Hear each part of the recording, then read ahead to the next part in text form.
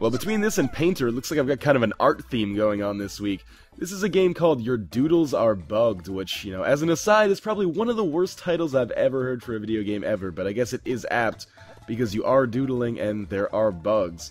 The object of your game is to use those doodles to get these bugs to that honeypot in the center.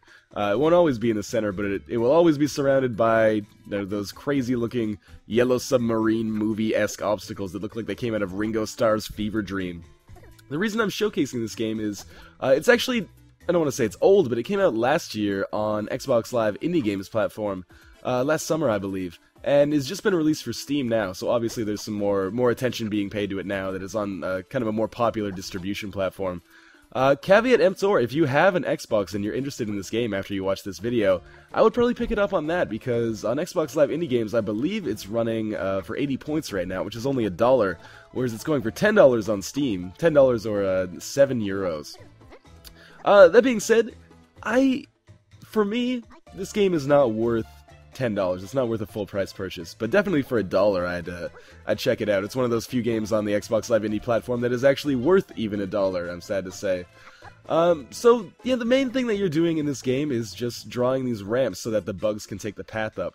The reason that I don't like it as much as, well, the game it's most reminiscent of is something like Lemmings. The reason I don't like it as much as something like Lemmings is that the AI on the bugs does not seem very good. They kind of just, like, sometimes they won't do what you need them to do, which is kind of important in a game like this.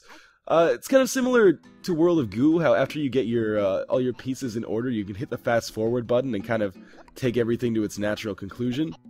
But sometimes that can take a few minutes of just watching these bugs like go back and forth randomly. Like you can see, there's enough space on the very, very bottom here that those bugs can fit through and then jump up to get into my ramp system, but they just kind of choose not to and just wander back and forth over and over. And part of that is my lack of skill in the game. You can draw ramps that make it more easy for them to get out, or easier for them to escape and actually get onto these ramps. But still, I kind of feel like the AI is not where it needs to be to make this a really engaging puzzler. I feel like I enjoy the time I spend with it, but I'm also frustrated a lot of the time. I'm like, just get the fuck in there. I built this perfect system for you, but you can't handle it.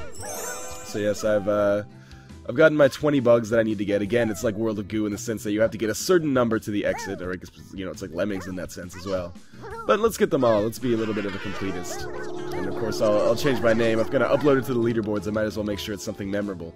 Remember when arcade games only let you have 3 letters when you put up a high score?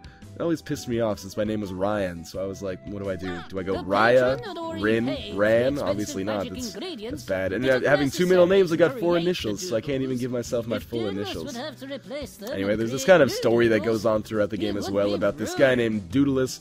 I didn't really pay too much attention to it because it seems just like it's kind of, I mean, there's narrative, but it doesn't have an impact on the gameplay whatsoever, so it kind of just seems like an add-on to me. Voice acting is really funny though. Some of those actions are, some of those scenes are pretty funny. They introduced this new gimmick here that you only have a certain amount of ink in your pen, and if you use too much, you're not screwed, but you do have to go erase some of your drawings to refill ink. So what I'm going to try to do here is use as little as possible to create kind of a bridge that they can use to walk into this honeypot. And you see, I don't have too much left, but I should be able to make a ramp that at least goes down, dips down deep enough into this pool to pick up enough bugs. And actually, you can see that something that's kind of cool is that the bugs turn blue if you draw on them by accident. So you can see there's one blue bug that's making its way toward the end right now. And we've got a serious problem here. I didn't foresee that they would actually jump off there. By the time I put this wall up, I think there might not be enough left for me to actually get in there. No, I think I'm gonna fall a little bit short, but we'll carry it out and see what happens. Those ones at the bottom, they're not dead. I mean, there are some levels where they die when they touch the ground, but I just don't have enough ink to like build a ramp from the bottom up to the honeypot and save them, so we're just gonna restart here. The game does a pretty good job of making it easy for you to restart. The loading times between the puzzles are not very long. So we'll just try to be a little bit more careful this time, and I'll set up some sort of wall to catch them so they can't fall over the side.